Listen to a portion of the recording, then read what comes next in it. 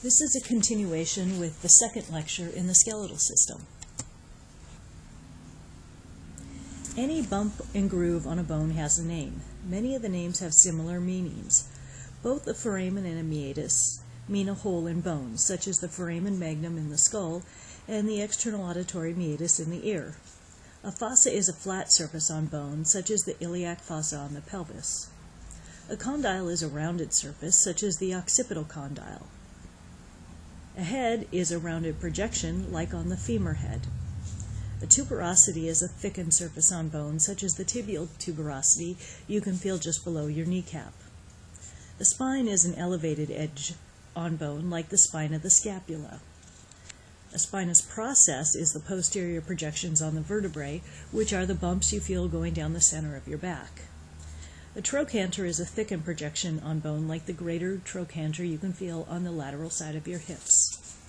A crest is a sharp edge on bone, such as the iliac crest, which you can feel at the top of the pelvic bowl.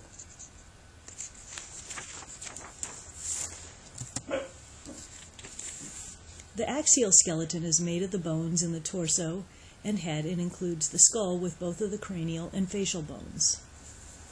The hyoid supports the tongue, and the vertebrae also run down the spine.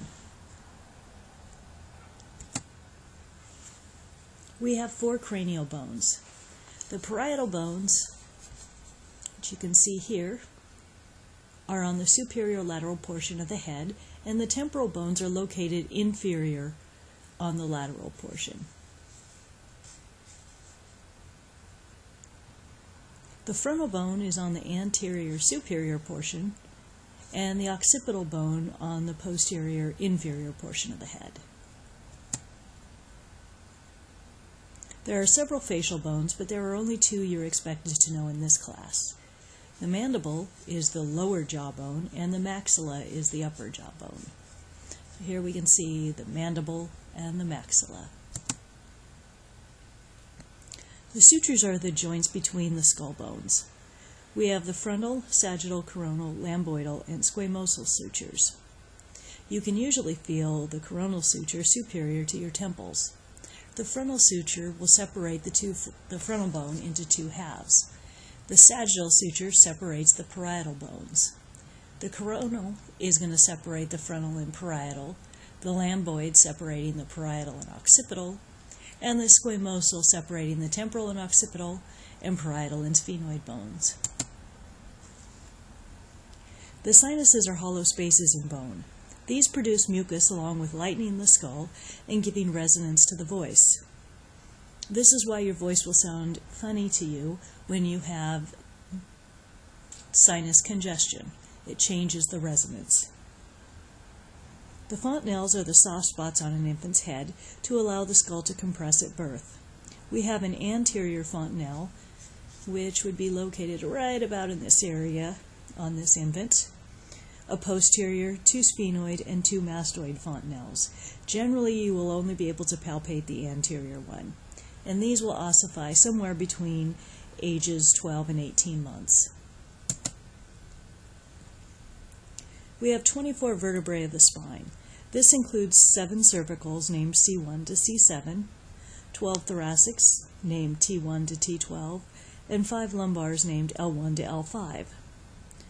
About 20% of the population has an extra or is missing one. The extra is just added onto the region it most closely matches up with. C1 and C2 also have different shapes than the other vertebrae and are also known as the atlas and axis. The sacrum is 5 fused segments just inferior to L5. The coccyx is the tailbone made of 3 fused segments inferior to the sacrum.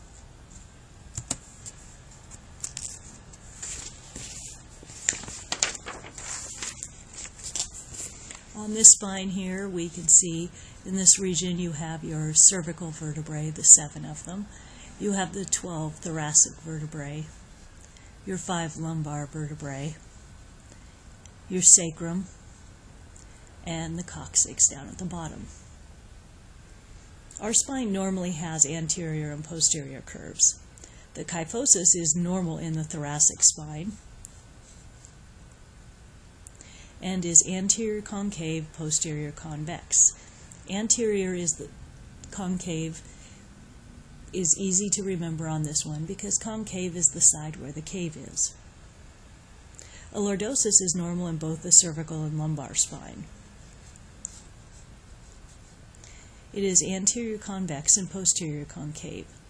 Scoliosis involves lateral curves of the spine, and those are not considered normal curves.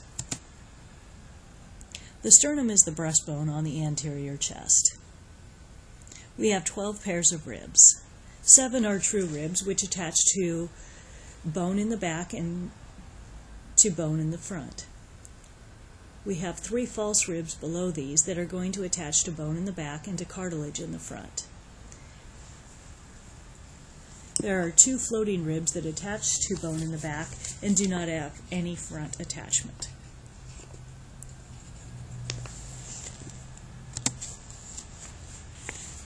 The appendicular skeleton is the bones of the arms and the legs. The upper limb listed from proximal to distal includes the scapula or the shoulder blade, the clavicle or your collarbone, the humerus in your upper arm, the radius and ulna in your forearm.